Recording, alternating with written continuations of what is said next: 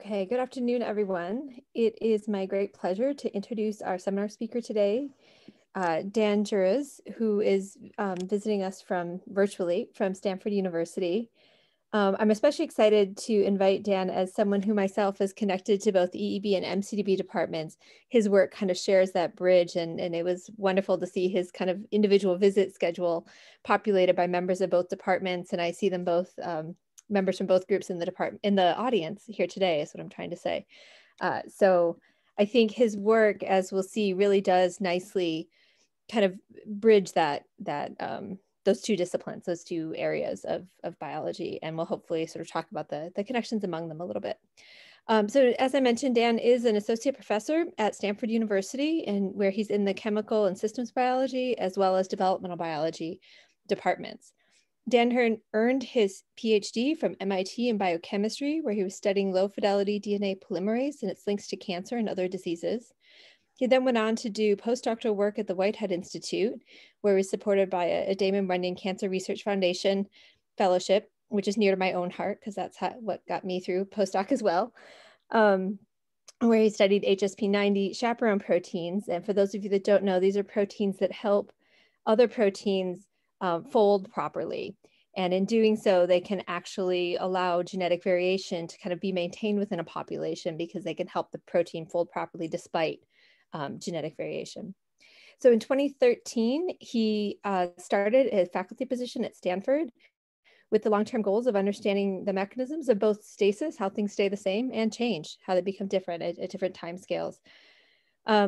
I'll read this next blurb exactly from his official Stanford bio, because I think it distills a lot of impressive accomplishments into a short phrase. It says the Jarosz Lab employs multidisciplinary approaches ranging from chemical biology to systems level quantitative genetics, and uses models as diverse as baker's yeast and the African turquoise killifish. Dan has been named an NIH New Innovator and has received awards from the Searle, Glenn, Packard, Kimmel, and Valley Foundations, but is proudest of the Louis Pasteur Prize from the Belgian Brewing Society. So it's good to have, priorities in order. So with that, Dan, thank you again for spending your time with us, visiting with people throughout the day and presenting this seminar. Thank you so much for this very kind introduction. Can folks hear me? Let's see the screen. Great. Okay. So life is tough, right? And of course, we know this ourselves. And for this tree, it's very challenging. But I mean tough in both senses of the word, because also life is extraordinarily resilient, right? As you can see in this image. And we see evidence for that in a variety of paradoxes that captivate our imagination as biologists. And I want to focus on the third of these listed here today, which is that for better or worse, you look very similar to your parents, right? Because of many mechanisms that ensure the faithful transmission of genetic information across generations. And yet we also know that successful evolution requires making new heritable traits, right? So how do you balance these competing needs for stasis and change, as Tricia mentioned? So if you turn to evolution, you can see examples kind of on both ends of the spectrum. So on the one hand, we have organisms that we call living fossils, right? That look very similar to their ancestors from tens of millions of years ago. And on the other end of the spectrum, we can see examples of extraordinarily rapid evolutionary change. And often, especially clinically, these can have devastating consequences for human health. So as we've thought about mechanisms that might be involved in regulating this process, we kind of bin them in two major categories. So one of them is to do more with variation you already have. That's what I'll talk about in the first part of our time together. And the other would be to generate new heritable variation. And in my PhD work, I thought a lot about how this is done in the production of new mutations in stressful environments. But I'll tell you in the last part of our time together about an epigenetic mechanism that is actually quite pervasive, but has been hidden in plain sight because it's invisible to many of our omics technologies. Okay, so I live in a systems biology department that would like to have this level of understanding of genotype to phenotype relationships to really quantify all of the interconnected regulatory circuitry that gives rise to biological traits. And I would argue that in order to do this properly, we need to understand how that circuitry changes in response to changing environments. And in particular, we need to pay attention to the fact that these aren't just abstractions, all the nodes in this network, but rather they are composed of molecules. And most molecules of life are made as long linear polymers that need to fold up into complicated three-dimensional shapes to exert their function. And this is especially true for proteins. And of course, we know from the work of Antonsen that all the information required to get to the final fold is present in the primary sequence. And these folds can be extraordinarily complex, right, in ways that are linked to their function. But there's a critical difficulty that happens in real life that was not true in Antonsen's test tube. And that is that these conformations need to be achieved in a very crowded intracellular environment.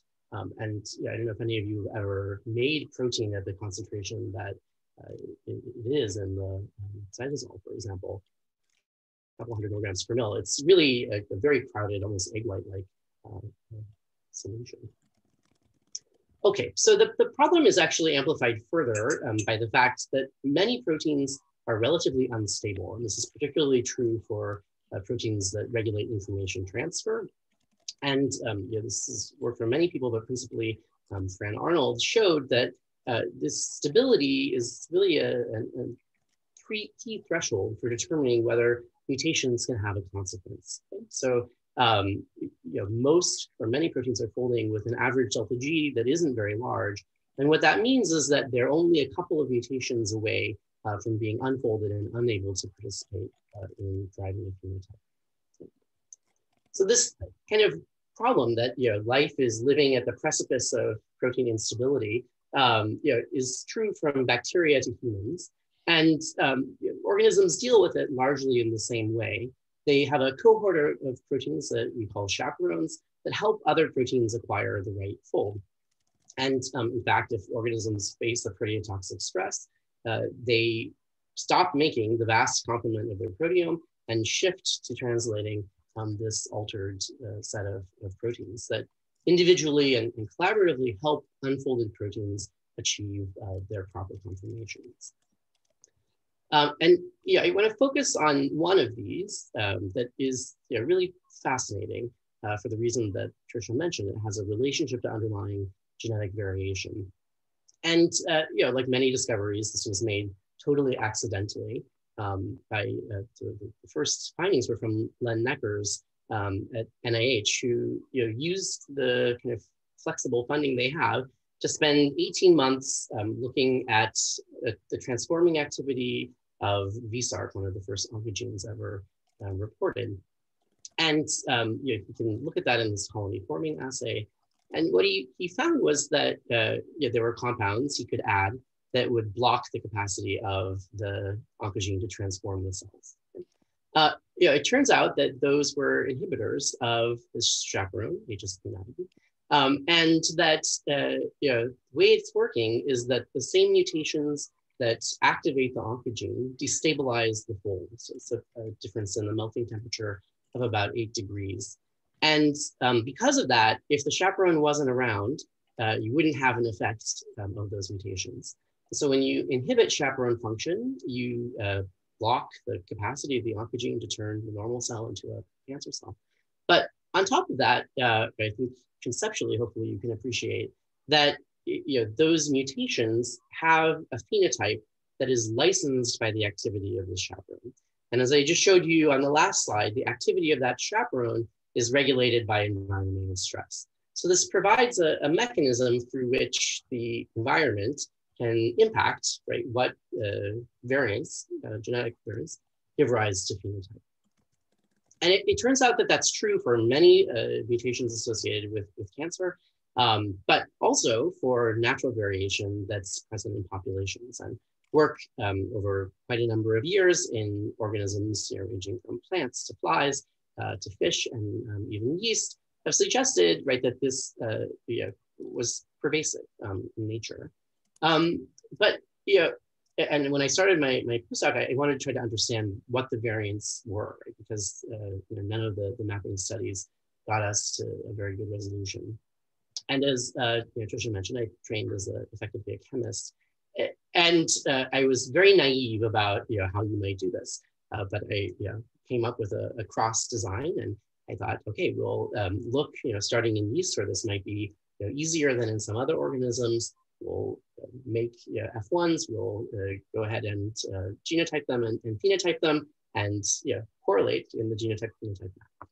And of course, the problem with this in all organisms, and even in yeast when we started, was that the Bayesian confidence intervals for the linkage that you find encompasses many, many genes, right? And many of them are polymorphic, many of those are non-synonymous changes. And in fact, many of them occur in known substrates of HSP90.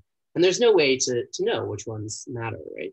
Except that the advantage of yeast is that we could go through and replace little parts of this interval bit by bit, right? Until we found, unfortunately, actually in this order, that this particular trait was driven by this NFS1 gene. We could reconstruct everything. It had a logical connection based on its activity to the phenotype we were examining.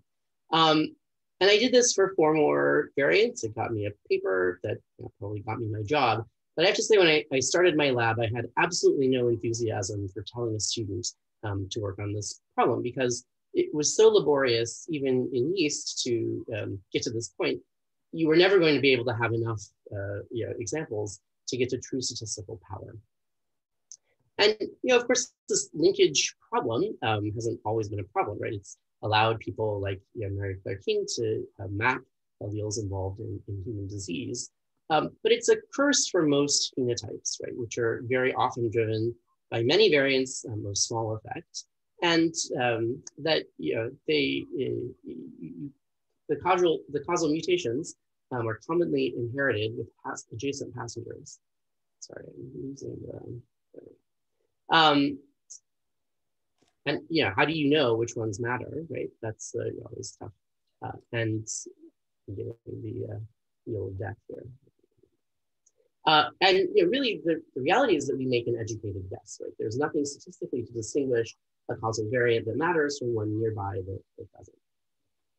And so we wondered if we might be able to break this logjam, and we started by making models, quantitative models, to look at the relationship between the combination rate and genome length, and see if it might be possible experimentally to push this boundary. And of course, yeast turns out to be an ideal place to do this. Actually, other fungi, just because of the large number of crossovers in meiosis relative to genome size. And social insects would also be a good spot. But many of the workhorse laboratory organisms, unfortunately, have very few crossovers relative to the size of their genomes. Okay, so I'm sure you've heard members of your department evangelize you to the awesome power of yeast. The reality is we can control every aspect of its life cycle, and we do many generations of iterative inbreeding. And what this does is basically allow you to separate each site of variation from its neighbors through, again, repeated crossovers.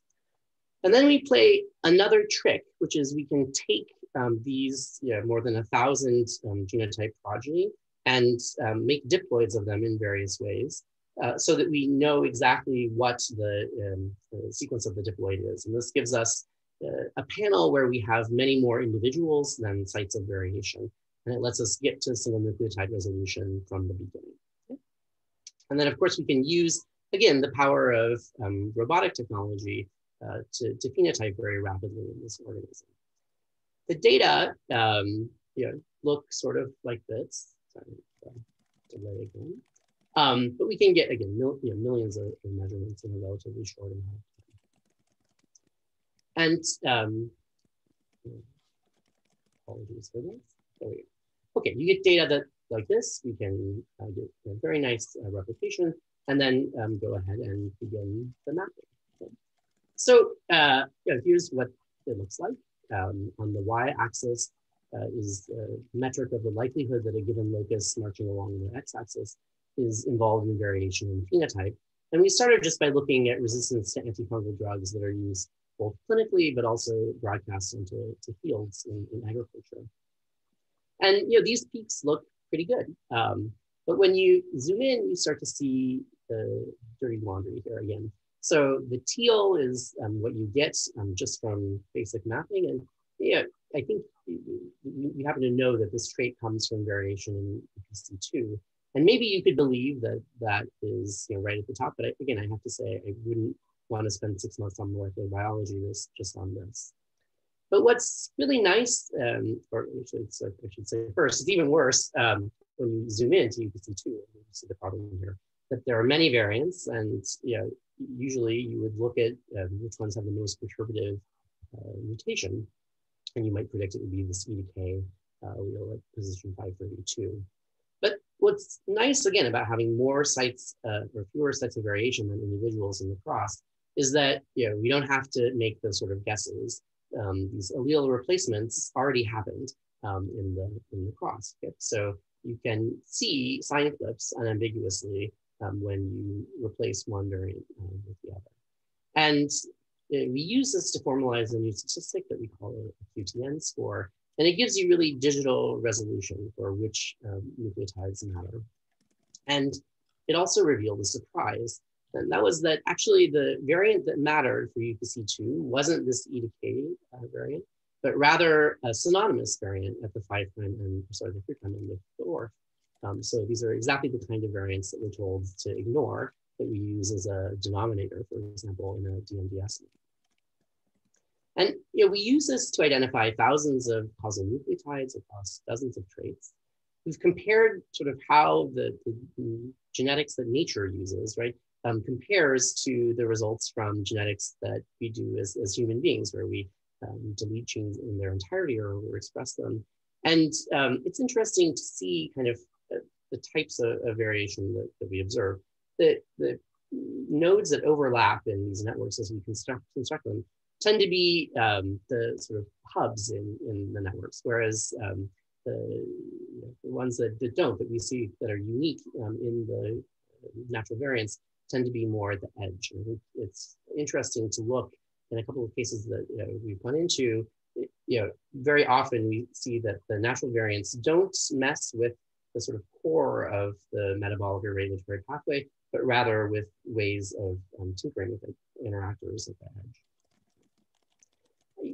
The resolution allows us to get biochemical understanding, right? We can see cases in which, for example, the resistance to drugs that we mapped came from remodeling of hydrogen bonding networks that reposition key contact coordinates within active sites. And we even see other properties that at a larger scale. So for example, we often think about shared functions, having a spatial organization in prokaryotic genomes, but in eukaryotic genomes, usually we don't. But what we found was that variants that affected the same trait were very likely to be found near in space. So not in the same gene, but nearby. And I think it's interesting to think about what this means in terms of the inheritance through meiosis of phenotype, right? So it sort of ensures that if you have a polygenic trait, it's very likely that those variants will be inherited together. So I think it's provocative, given that we often, particularly in my developmental biology lunches, we talk about whether variants in cis or trans matter, or particularly whether sort of coding variants versus regulatory variants matter more.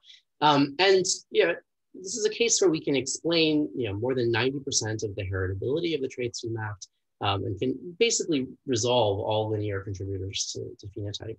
And basically, even in an organism like yeast that has a very small regulatory sequence relative to others that people might think about, we can't find traits that are driven exclusively by one or the other. Everything is a composite of many types of variation.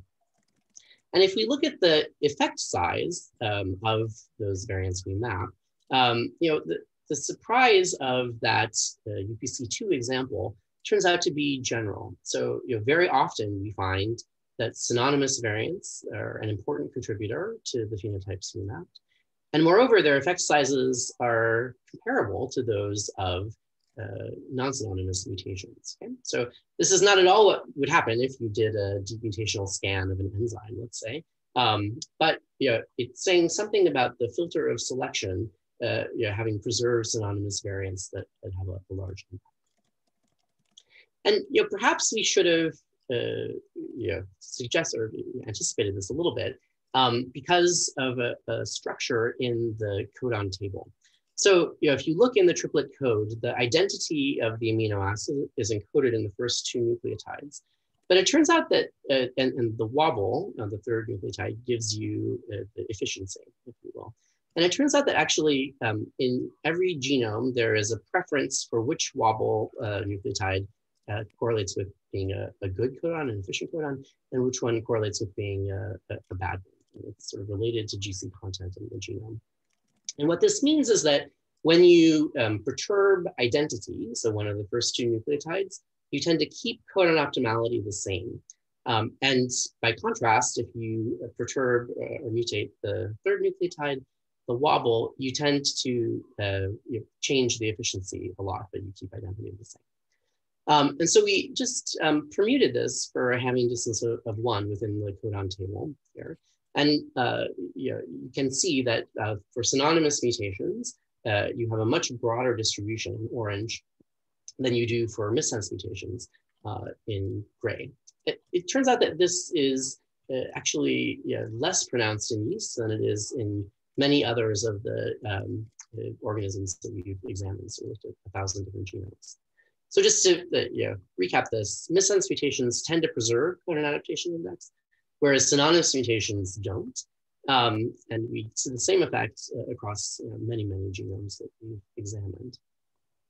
And it's interesting that those that matter seem to be enriched at the 5' end of ORFs in a region that corresponds to some hypotheses about translational ramping that have been advanced by Saki Pilfil. And we've seen that many can alter protein levels. It can also impact RNA stability and even folding. And, I think it's going to be very exciting to understand all of these mechanisms in the future. But I want to try to open, hopefully you'll be open to the idea of thinking about at least some synonymous variants as a type of regulatory variant that can arise within an open reading frame. And at a bare minimum, I think it's unwise for us to ignore them as a standard practice, again, in our field as evolutionary biologists, but also in clinical genetics where these aren't even considered at all. Okay, so going forward with this, we'd like to understand really fundamental and classic concepts, right, in heredity, but now be able to look at them at a resolution that lets us understand molecular mechanism in a way that wasn't previously possible. And I just show you one example here. So this is looking at just a force-directed graph of many of the data points that we've taken and looking at pleiotropy. So here, again, each node is a variant. The size indicates the number of conditions in which that variant matters. And then the edges between the nodes tell you about a shared condition in which the variants each have an effect. And I show you this just to look at some of the very biggest nodes here. So these are variants that are affecting a large number of phenotypes. And it turns out that they very often are a totally different type of variation than we usually think matters. So when I trained as a biochemist, I was told that when you do alignments like this and see gapped regions that didn't look super conserved, that those were exactly the parts of proteins that didn't matter. And the beauty of the resolution we have here is that we can say unambiguously that in fact they do. They are having the largest effect on phenotype in some ways of accounting. And it turns out that these types of domains, this what we call disordered domains, are extraordinarily common in all proteins, but especially in eukaryotic proteins. And again, for the remainder of our time together, I'll talk about some of the unusual things that they can do that I think we've been pretty blind to today. So we're used to, in fact, when I lecture, drawing a protein like this domain on the left, right? That has beta sheets, that has alpha helices, and is well folded. But in us, about 30% of our proteins are appended with often very long regions that don't conform to a fixed structure in solution. And we call these intrinsically disordered regions. If you're a biochemist, the first thing that I did was to remove them because they do all kinds of terrible things to your protein yield. They can cause aggregation. And usually you can ascribe the known activity of the protein to the ordered domain. So yeah, it makes sense to get rid of it. But in fact, they can drive a really paradigm shifting mode of biology. And that is something that we think of in its basic sense as a prion. And I'll try to convince you that we should broaden our concept of what that is. So this is an age-old problem that captivated the attention of farmers, of veterinarians, and molecular biologists, right, for almost a century. And the story begins with this sheep that's sick with a disease called scrapie. And that isn't something that came from a virus or a pathogen, but rather came from endogenous protein that underwent a change in its conformation that turned out to be infectious. And of course, this captivated the imagination of many people and wound up getting a Nobel Prize for Stan Friesen. But we see many examples, in fact, of this kind of behavior in nature. And one of the most vivid can be seen on these two plates of yeast that are genetically identical in every way that we can discern. And yet something is obviously very different. And what's different is that the cells that give rise to the white colonies have a different proteome. But it's not different in a way that we can detect if we just did a mass spec experiment. What they've done actually is to reorganize one protein into aggregates. And you can see that if you tag the C-terminus of that protein with GFP, and the red cells, it's totally diffused, and in white cells, it goes to these puncta. And it turns out that that's not some sort of like amorphous schmutz in the cells, but rather it's composed of fibers that in fact you can make in vitro with purified protein. And there's this beautiful cross-beta sheet structure that you know as amyloid. And in particular, this protein has a property, a chemical property that allows it to transmit information. So if you just take some purified protein and you watch it assemble over time, you see a lag phase and then an assembly phase. But if you take some of the protein from the end of that reaction and use it to seed a new round of assembly, you see something totally different. So you see a burst, and that comes from the faithful self-templating of the aggregates onto oncoming monomers. So this is the growing of the fiber. And that's really it, right? This is the fundamental biochemical property that allows this protein fold to transmit information. It's more complicated than that in cells. So you have this growing fiber, and that's actually going to be kept in the mother by active mechanisms and also because it's very, very large. And so that has to be actually fragmented into smaller pieces that we call seeds that are then broadcast to daughter cells. And there they launch new rounds of replication. And if you think about it, right, that's really the replicon, right, is the seed.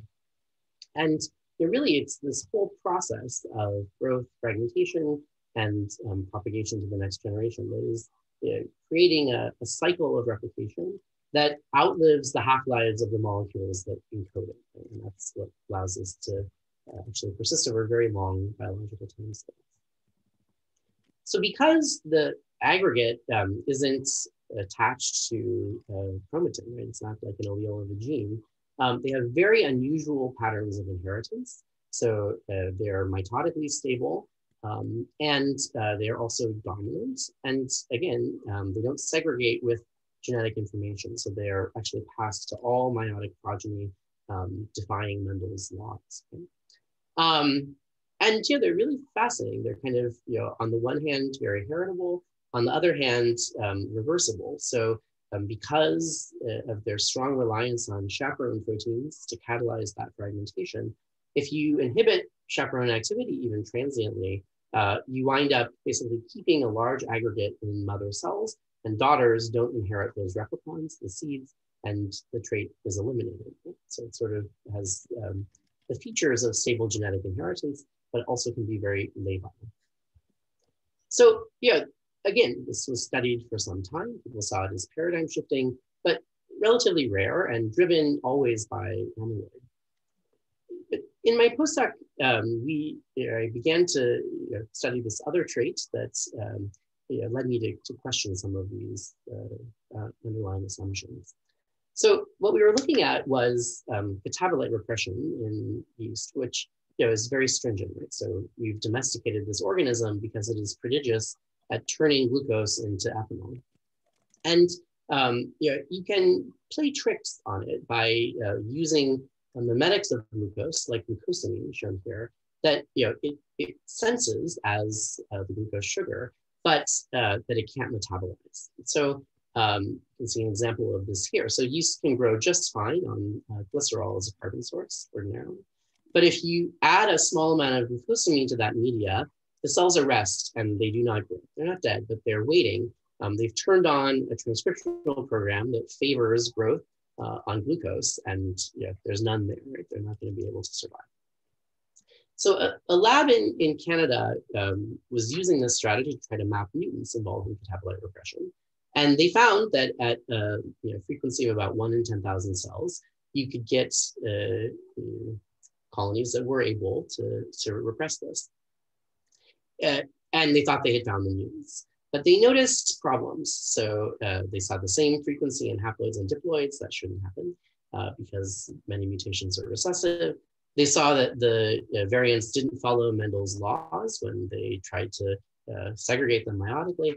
And they thought maybe it could be mitochondrial mutation. They had a follow-up paper showing that wasn't it. And like many people, they dropped the line of research because there were other things that they could do, and this just didn't make sense. And we now know that the reason it didn't make sense is because this is a prion trait that we call GAR for its capacity to reverse glucose-associated repression. And the biology of this event is fascinating. The switching frequency varies with carbon source fluctuations in the niches from which wild strains are derived, for example. And it can be induced by interaction with bacteria. So this happened serendipitously through contamination of a plate. But you can see the phenomenon here. So it turns out that if you will spot, these are staph hominis, but many bacteria do this, the bacteria adjacent to cells that are naive, right, and cells that harbor the prion, again, they have exactly the same genome, but what you can see is that when the bacteria are there, the adjacent yeast acquire the capacity to grow. And that is stable when they remove the bacteria and keep propagating. And other bacterial species turn out to do this. It provides benefits, in fact, to both organism. You can see it in long-term co-culture experiments. And this property has been conserved actually over a very long distance. So glucose repression of this type has re-evolved a couple of times in the fungal lineage. And in each case, the interaction with bacteria from the niche of the organism gives rise to this state switch.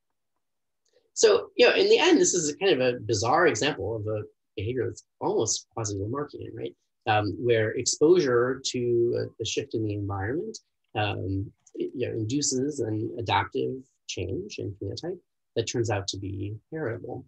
So we were very interested in it, understanding the mechanism, but it turned out that it didn't involve amyloid conversion.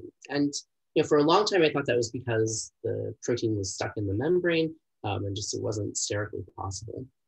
But it turns out that the way we identify this kind of protein aggregation is pretty primitive. And even something like the true prion protein is actually a poor scorer in algorithms we use to do that computationally.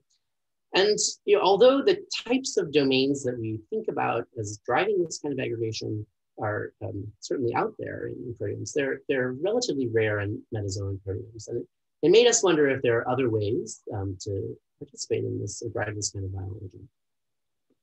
So we turn to a fundamental biophysical feature of these folding landscapes to try to address this question. And that is that the self-templating aggregation, the one that's infectious or inheritable, tends to be more stable than the native fold. However, it's kinetically isolated, so you don't usually get there on a normal biological timescale.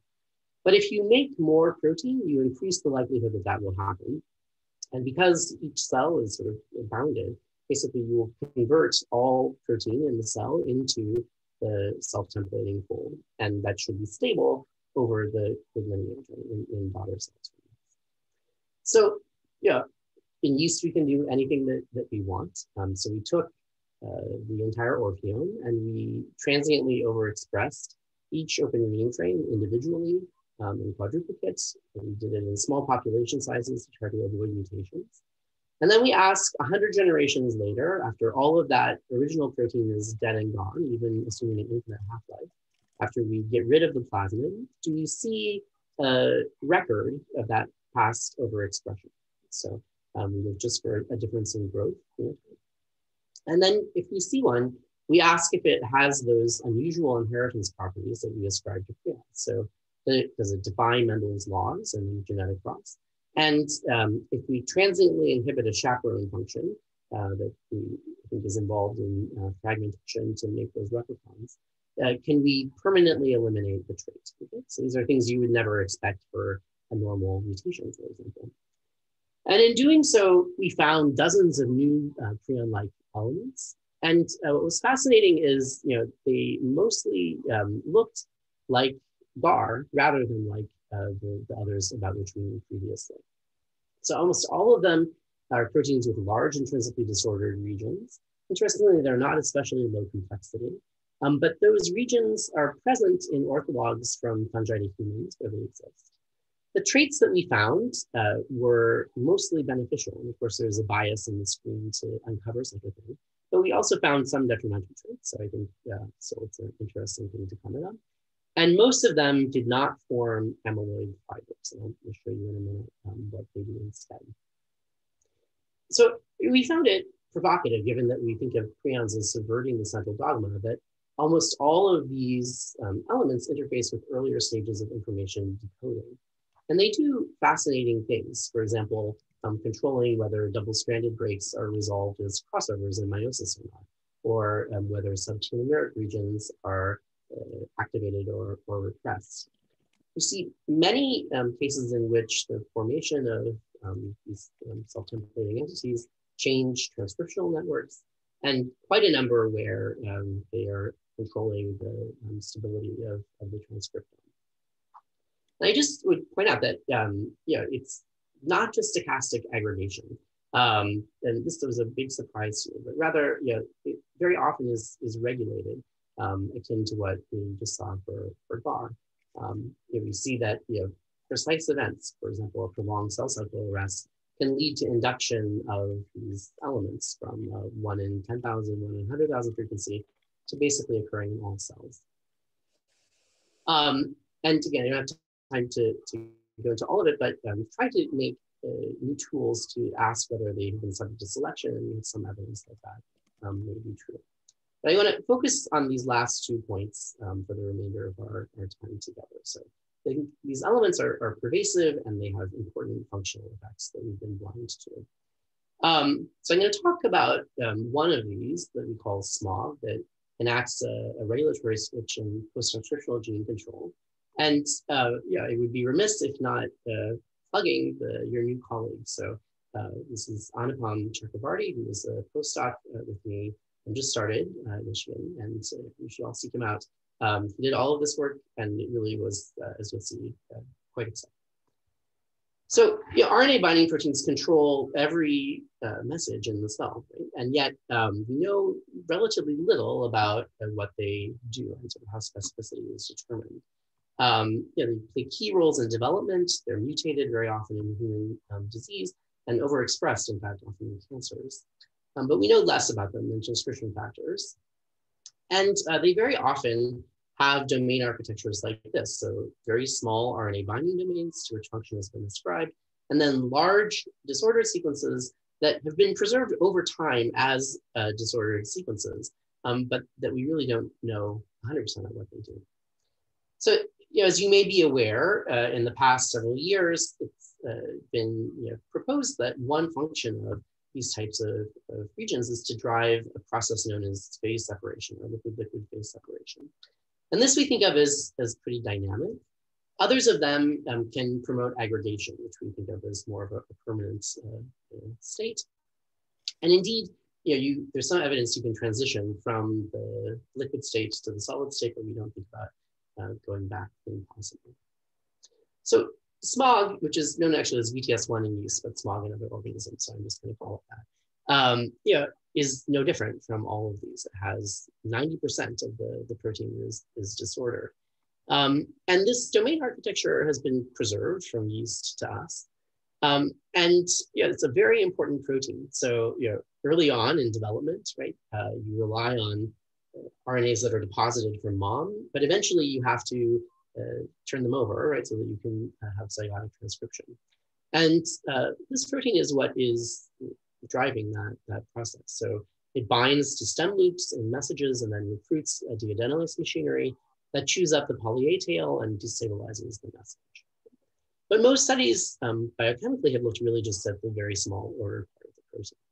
So Anupam wanted to see what the whole thing does, and in particular, whether he could get the prion to propagate really just in vitro.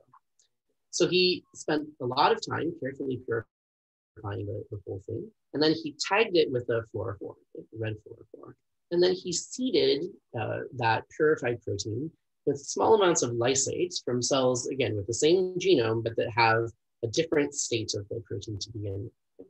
And what he found was that when he seeded with lysates from wild type, you could get aggregation very clearly. And from the naive wild type as well, you don't get aggregation, nor if you delete the gene that encodes this protein, suggesting that you can have this kind of conformational replication with just purified protein. This turns out to require the disordered domain. And in fact, the disordered domain is also sufficient for this. Even in the absence of seeding, it can promote oligomerization and condensation. I note that this happens at physiological concentrations. Interestingly, they are round, but they don't form liquids. They seem to be a gel-like structure instead, and clearly not amyloid fibers. What's amazing is that this condensation hyperactivates the protein, okay? And that comes from both better binding to its targets. So we see about a 6-fold improvement in dissociation constant, but also a better recruitment of the deadenylase machinery. So many of those proteins have disordered regions within them, and they will actually join the gel in vitro experiments. And this leads to faster recruitment of to faster decay of targets in smog plus cells.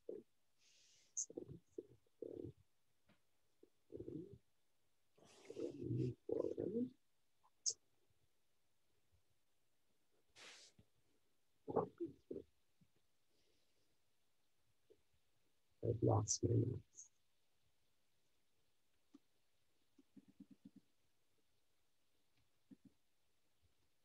Okay, so I just tell you that not a long term. Okay, so with GFP reporters is what was on that. You get more degradation. But do they encode information, right? So transformation, that's how we would assess that for a piece of DNA. And so we asked if you take these condensates and use them to transform cells where we digest the cell wall, are you able to create this trait in the recipient cells? And can it propagate through the lineage, just as would be true for a plasmid, for example? And I wouldn't show you this if it would not be successful. But basically, what we see is that they are capable of encoding the heritable information. So this was all about a reporter. What if we turn to the real transcriptome? What we see is a massive downregulation of targets, okay? As you would expect if you're activating this degradation machinery. And what's happening here is that in the naive native fold, you have a lower affinity, about 200 targets. in the assembled state, you keep those, but you also gain about 100 new targets that didn't have a good enough consensus sequence effectively to be bound with the lower affinity form of the protein. And it turns out those new targets aren't just random. They encode a coherent regulatory network that controls two very important traits. So one is carbohydrate metabolism, and the other is meiosis. And in particular, it controls aspects of carbohydrate metabolism that sort of control whether you're going to store energy or use it to make a lot of biomass right away. So we asked in competition experiments what happened to cells that harbor that aggregate compared to those that don't, and with respect to these phenotypes. So if you mix, again, these genetically identical populations, 50-50, and let them evolve over time, what you find is that the cells harboring the aggregate win. And the selection coefficient that we observe is actually stronger than for most non-essential genes in this organism, given a similar type of experiment. So I find that remarkable, given that all that's happening here is a change in conformation. For meiosis, we see the opposite phenotype. So here, those cells that harbor the element slow the progression. And we can link this all to particular targets within the regulatory network. But I think what's fascinating here is that in this organism and in many others, the decision about whether to proliferate rapidly by mitosis or instead differentiate via meiosis into a stress-resistant form is regulated by nutrient availability. And what's happening in cells that harbor the prion is that they're making this decision point more stringent. And there are costs, of course, to adopting either strategy inappropriately, right? And you may want to benefit, in theory, there's been some work on this, from the experience of your ancestors. Right? So, for example, right, adaptive prediction like this, it would be beneficial if starvation would repeatedly be followed by nutrient repletion. Okay? But you need to know that information, from many generations ago. And we noted that this is exactly what happens in laboratory husbandry, right? You grow your cells, they deplete their nutrients, and you're going to come back on Monday, at least in normal times, and subculture them into fresh medium. And indeed, poor meiosis is common in yeast, right? Particularly in the laboratory strain BY that many of us use. And what we noted was that after a transient chaperone inhibition, so the same trick we used to eliminate prions, they became very good at meiosis by comparison. This was true in strains from labs around the world and all of the libraries that exist, and in fact, in many fungi isolated from nature. So we can use the magic of yeast genetics to show this really came from this particular element.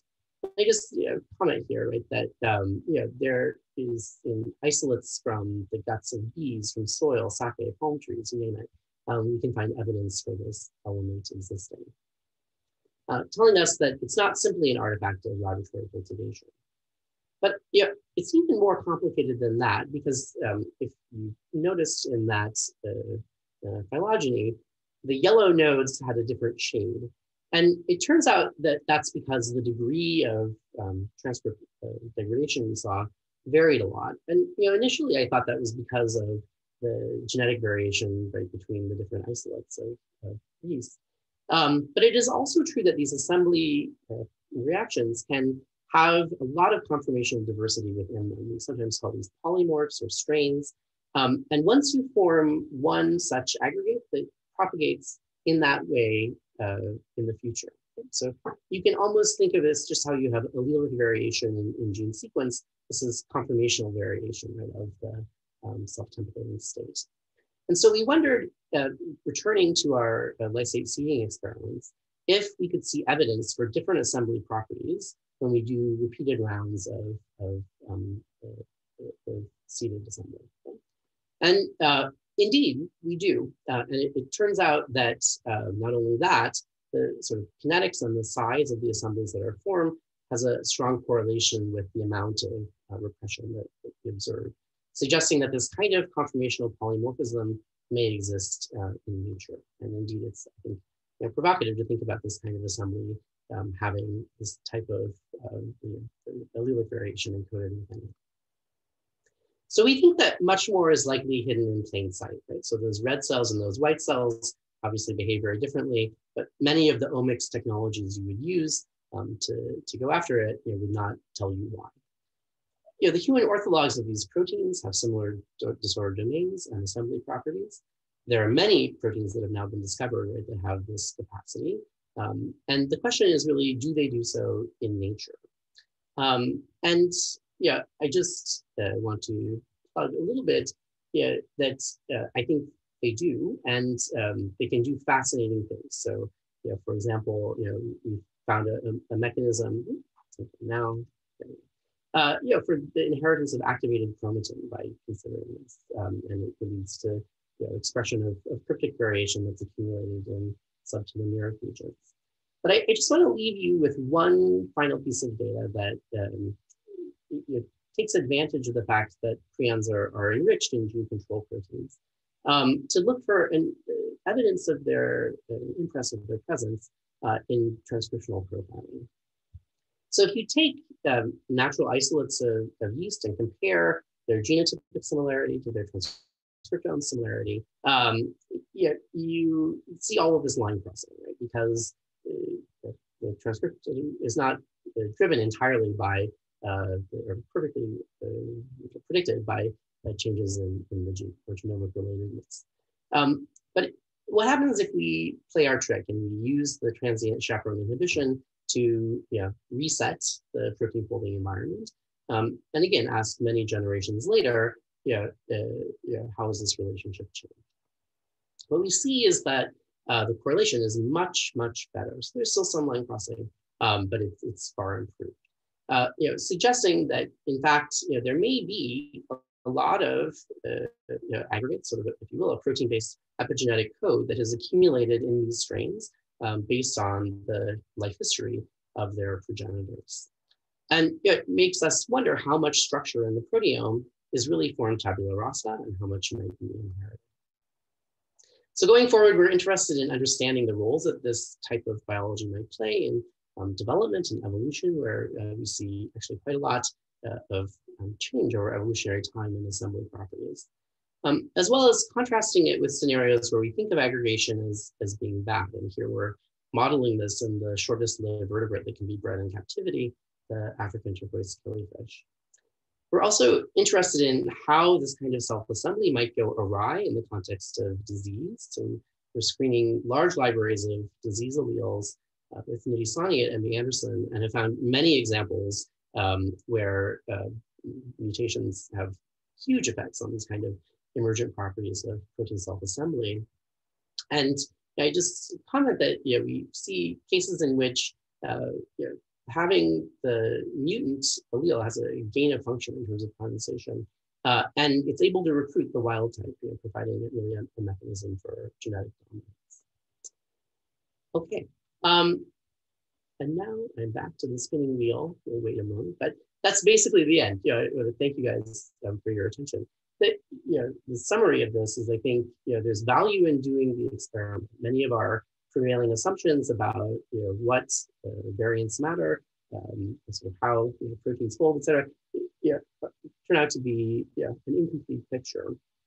And I think they're very excited to understand using these approaches how systems are able to make use of variation to evolve to meet new demands and even maybe control this process in response to stress. And with that, I'm happy to answer any questions. Thanks, Dan. I forgot to load my applause track. I usually try and do that because this is, I don't know, to me, this is one of the hard parts of the virtual seminar, right? You finish and there's not the audio. It's done. I missed the audio cue. So as Dan said, I'm sure he's happy to take some questions. Dan, are you able to stop sharing just so I can see everyone? Something bad is happening. Well, or no? I'll do that. Yeah, I think that seems to. Okay. There. I was just thinking that gives me a bigger that I can see a face. And so if somebody has a question, feel free to turn on your video or unmute or raise your hand or put something in the chat. And I see Mo, all of the above. So Mo, you want to kick us off? Yeah, that was a great talk. I had two questions about the different parts of your talk. One is, in the beginning, you mentioned that polymorphisms that affect the same trait are often spatially close to each other. Do they also have magnitude effects in the same direction? So we see both examples, but they often do.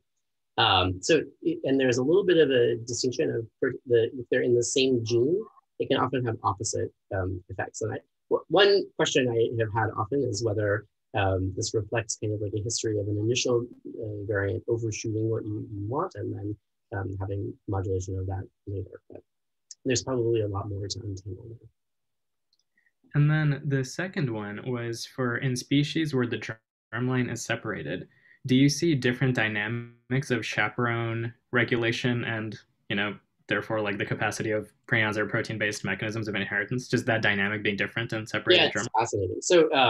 So in sperm development in mammals, they're charged with RNAs and it turns out also proteins in the epididymis. And those are the proteins that are loaded are highly enriched in having prion-like domains. Very interesting. From the chaperone question, I mean, in C. elegans, for example, some factor that's secreted from the sperm leads to loss of aggregates in the oocyte. So if you put a polyQ protein, for example, something is shown in the oocytes, the aggregates will be dissolved by the presence of sperm nearby. So yeah, I think there's very elaborate dynamics that would be fascinating to watch. Cool, thank you. Great, thanks, Mo. I can go. Dan, excellent job. As far as the conformational polymorphism, or even just going to one of these proteins that's able to template a conformation, I mean, it's spectacular in that it gives this history, but obviously environmental circumstances change. And so at what level can it change back? And does that require a chaperone? Or can it switch between the conformational polymorphisms when environmental conditions change? Yeah, it's a great question. So there's some frequency of spontaneous loss. It's orders of magnitude higher than mutation, but that being said, it's still relatively stable. There are lots of ways that this can happen. We know, about inputs that can do it. So GAR, for example, can be erased by desiccation. And we understand, less in individual cases. There's still a lot of mechanism to work out. But for smog, for example, when you have really prolonged starvation, you have a reduction in HSP70 levels that would make propagating the element not possible. And in fact, work from Nama Barkai has shown if you do what she calls return to growth, so basically starve the cells and then add a ton of nutrient, that is the condition that upregulates the smog protein the most. So it kind of creates a natural example, right, of our transient overexpression experiment. So I mean, I think that's sort of the cool part of these elements, if you make mathematical models, is that they're kind of both heritable and reversible. And so, kind of understanding the molecular underpinnings of how that might be controlled, I think is a really important next step. Cool, thank you. Okay, I'll jump in with a question. Great talk. Let me start with that. I had a question about the prions, but I actually wanted to go back first to follow up on something you said in response to Mo's question.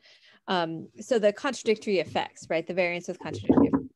So we've done on a much smaller scale, but mapping for QTL affecting expression of just one gene and found actually like 100 between a pair of strains, which was much more than other studies had described. And what it seemed like was that the finer resolution we got as recombination was breaking this up, we were just finding counteracting alleles. And I can't remember from your work if you also saw that general pattern. So we definitely, as I was saying, like especially on the shorter length scale, like we do see it, right? And so that's the main question is like, again, is that reflecting like an overshoot and then trying to temper that, right? Yeah, I mean, thinking about the different models of kind of house selection. Sorry, my kids have just come home from, so we're about to have large scale disruption. So I'll do my best to wrap up quickly. Jacob, excuse me 1 minute. And again, I apologize if I missed this in the talk from a different disruption that happened here, but when you have the prions, right? So you've introduced a prion sort of fresh to a cell, and it's causing the conformational changes in other proteins. What other measurable molecular phenotypes at the transcription level or something else are happening in those cells? Right. Yeah. So, I mean, again, because many of these proteins are controlling either transcription or the stability of messages, yeah, we see lots and lots of, and that's sort of what we used as our record at the end, right, to look for it. Yeah, so they can be large, right? And that is correlated, right, with phenotypic change that's also can be extraordinary. Great, thank you. I know you've got some kids of your own, so maybe you understand that my brain just got pulled yes. in direction. Oh, yes. So does anyone else have any other questions? Because my brain stopped. Let me relocate too. That will help. You can't break your own rule, Mom. Okay, then maybe I'll just say, please join me in thanking Dan for the time and for sharing his fantastic science with us today. Thank you. Yeah, it was a blast. I look forward to meeting with the rest of you. Thanks again, Dan. Bye.